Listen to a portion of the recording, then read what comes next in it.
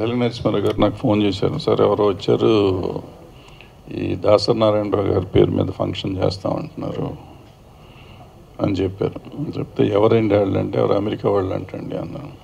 ఎవరు వచ్చారంటే, ఎవరు ఇండియా నుంచి ఒక ఆయన జయశంకర్ ఆయన వచ్చాను, ఆయన రమ్మనండి ముందాను. అతను వచ్చినాక అసలు ఎవరయ్యే వాళ్ళు ఎవరు చేస్తారో చేయరో తెలియదు. ఎందుకంటే అప్పుడే మాలో జరిగిన హడావిడి అయిపోయి చాలా సిగ్గుతో ఉన్నాం అప్పటికి. ఎందుకంటే మన ఇండస్ట్రీలో ఇటువంటి జరుగుతుంది. చిరంజీవి గారిని తీసుకెళ్ళి తర్వాత మహేష్ బాబుతో జరిగిన తర్వాత ఈ అమెరికా వాళ్ళని నమ్మటానికి భయం వేసింది నాకు. అమెరికా వాళ్ళు ఏం చేస్తారో, మళ్ళీ ఏం అసహ్యం చేస్తారో తెలియదు అనే ఫీలింగ్ వచ్చింది. వచ్చి వాళ్ళతో మాట్లాడచ్చు నాకు.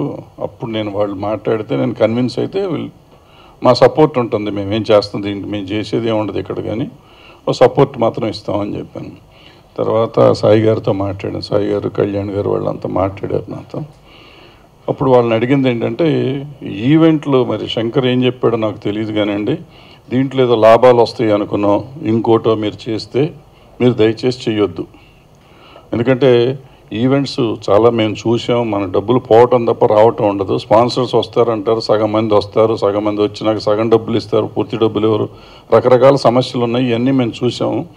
చూసినాక మీరందరూ 10 మంది కలిసి డబ్బులు పెట్టి వస్తారు, ఏదో తిరిగి రాలేదని చెప్పి దాని మీద పంచాయతీలు, మళ్ళీ మాకు న్యూసెన్స్. మా గురువు గారు ఎప్పుడైనా కానీ ఆయన చేయటమే కానీ మాట అనిపించుకోవటం జరగలేదు.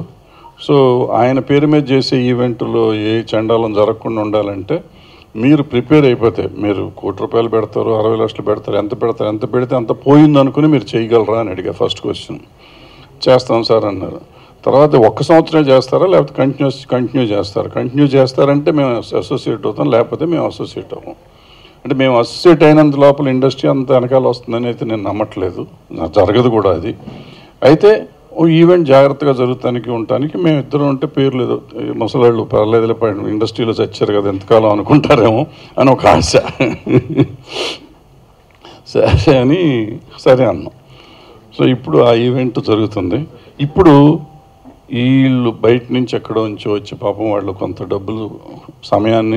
డబ్బుని ఇక్కడ వెచ్చించి గురువుగారి పేరు మీద చేస్తున్నారు. కాబట్టి ఇండస్ట్రీకి ఆయన గత 40 ఏళ్ళుగా ఎంతో సేవలు చేశారు.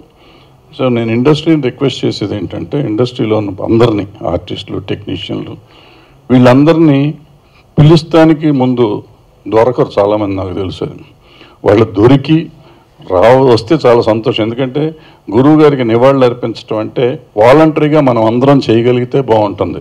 ఊరికే గురువు గారు అంటే దేవుడు అండి అని ట్విట్టర్లో పెడతాం, లేకపోతే వాట్సాప్లో పెడతాం కాకుండా నిజంగా ఒక్కరోజు ఫంక్షన్కి, సంవత్సరానికి ఒక రోజు నిజంగా చేస్తామంటే వీళ్ళు, ఎందుకంటే గురువు గారు ఎప్పుడు చేసే పేద విద్యార్థులకి అలాగే పేద కళాకారులకి ప్రతి సంవత్సరం వీళ్ళు కూడా స్కాలర్షిప్ లాగాను ఇస్తూ ఉంటున్నారు.